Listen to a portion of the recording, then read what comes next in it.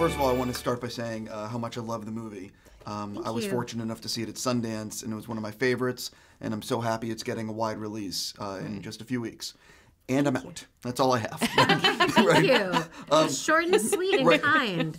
No, but I actually am curious.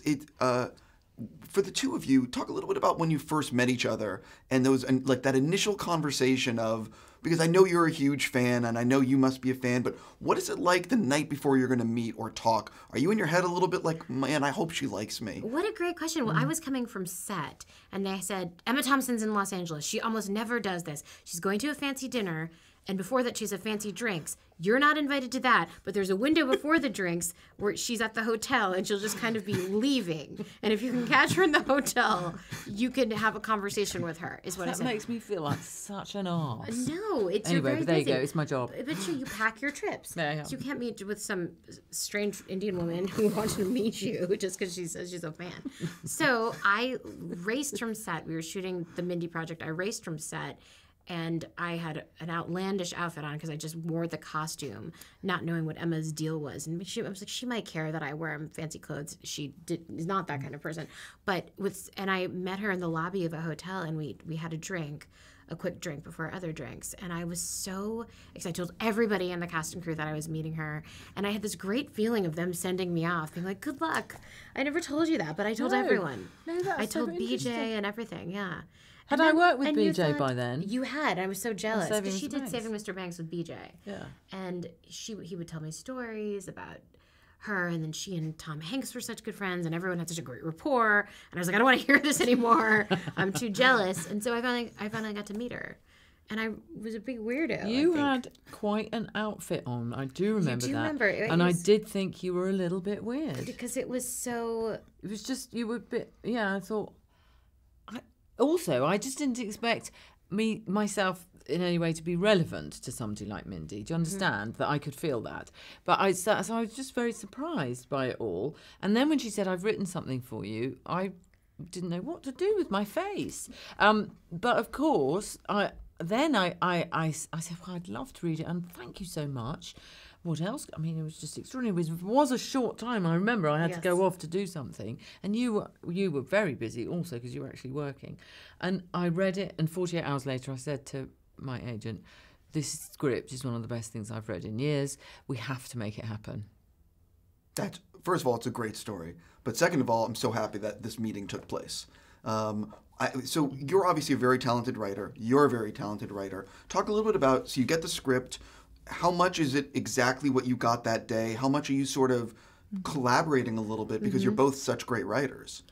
Well, I was so welcoming of notes from Emma. I mean, the character was written for her, and she had to be able to perform it. But also notes on other characters. I mean, she's written so many screenplays, so many award-winning screenplays that I felt lucky. You don't often get to turn a script into someone whom you really admire. Normally, you're getting notes from people that you think are dumb.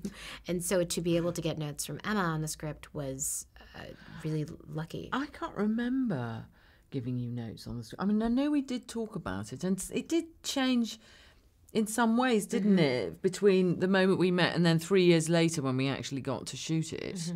But, I mean, I just remember it being brilliant and just right from the get-go. But things always change. Screenplays always change. And I haven't written loads of award-winning screenplays. I have written lots of screenplays, some of which haven't been made and one of which won an award.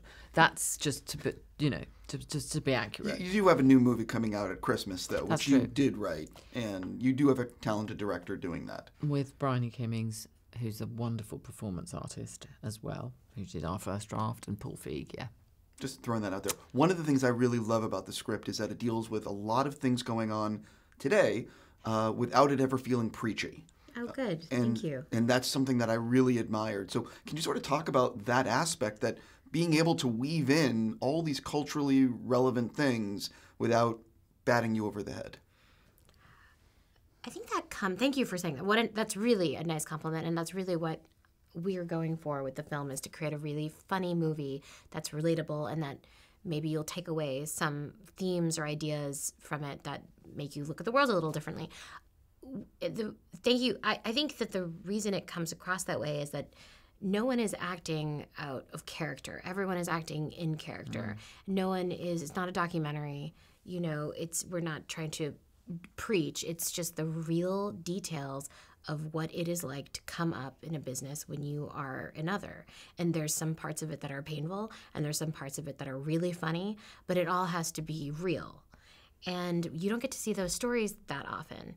And I've been saying this too, but the fact that Emma and I are both the leads of the movie is in and of itself kind of this political strange statement, because you don't see two women in a movie as leads in a comedy movie where we're not, fighting over the same man. It's so. That would be unlikely, actually. It might. I mean, given the fact that I'm old, but anyway, and we fancy quite different types, I think. I don't know. Greg Wise, pretty handsome. Absolutely, that's true. But anyway, yeah. Also, I think it's important to say that the reason these sort of issues appear to be kind of, because many people have said this, but it's actually just because that's our experience. That's normal experience for women. The authenticity of it means that watching Molly in that situation, watching Catherine that's normal. So that's what happens in everyday life. It's not so for us, if you like, it's not issues. They're not sort of political points. They're just what life is. Do you know what I mean? So it's the authenticity of it that means that you can have access to those thoughts. Do you know what I mean? 100%. You guys had the challenge of trying to pull this off in 25 days, I believe.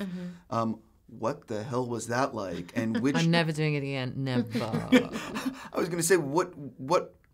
Talk about that. 25 days to pull this off, and which sequences were you like, oh my God, this is never happening? No, I mean, you look at the font of the movie, it doesn't appear to be an indie movie, but it was. It was an indie movie. We shot it for almost no money and in 25 days.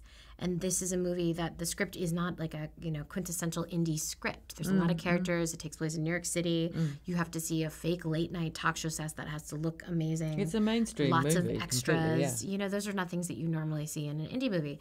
So it was extremely difficult. The hours are very long. The crew were heroic. Yes, the crew was incredible, and it meant a lot to get actors in the movie like Amy Ryan, John Lithgow, Reed Scott, John Early, those type of actors to do this movie for no money, just because they liked the world and wanted to be part of the project. And they were so great. They brought so much, and everybody brought so much to it. It was created in a white heat, and in a way, it was our passion, all our collected passions for the script that made it possible to do that. You couldn't have done the hours that we did, in that way, if you hadn't really just loved it so much and wanted. I was so excited to get to work every day to just, even if I was on my knees and knackered, I can't wait to say that line. I can't wait. Ultimately, I like talking about the editing process because that's the final rewrite. Yes. So I'm very curious how the film came together and how the film came together in the editing room. Maybe how it changed what you learned from early screenings. Yeah, absolutely. We were lucky enough to have Dave Rogers, who's an Emmy Award-winning editor from The Office, come and work on the movie. And he just had we didn't have a ton of takes for everything. No.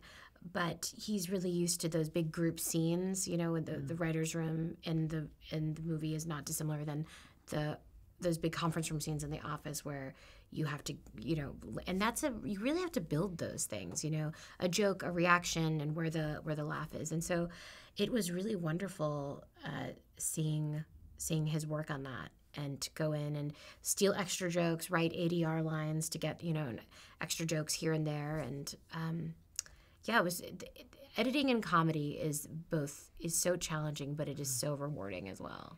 I definitely have to ask you, have you noticed a newfound popularity, if you will, on The Office since it's been on streaming? Definitely. I feel the people who most come out to me about The Office are 15-year-olds who couldn't have watched the show when it first came on. So I think it's really big with young people now. I think so as well. Which is nice. Yeah, this whole Netflix thing and Amazon, yes. Both very popular. Yes. Before I run out of time, I'm on my last question. If you could tease a little bit, I'm really looking forward to Last Christmas. I saw some footage at CinemaCon, and it looks great. And also, I'm really looking forward to, I believe it's 4 Weddings and a Funeral. Sure. Yes. Tease. Yeah. Oh, well, it's a Christmas dramatic comedy with romance in it. Dramatic romantic comedy Everything at Christmas time. At Christmas that you would time. want. And unreleased George Michael. There's a lot of an unreleased George Michael, Oh, based on wow. George Michael's song Last Christmas, and a lot of fairy lights. If you like fairy lights, you're not going to be disappointed in this film. Sure. And for weddings, well, we took a movie that is perfect and needs no more sequelizing or anything, and it was it's a mini series with a cast that looks like a cast I would really want to see: a British Pakistani man and an African American girl meeting each other in London. But the themes of the Richard Curtis's amazing movie are present in the miniseries, and I think it's great. It's coming out in a month.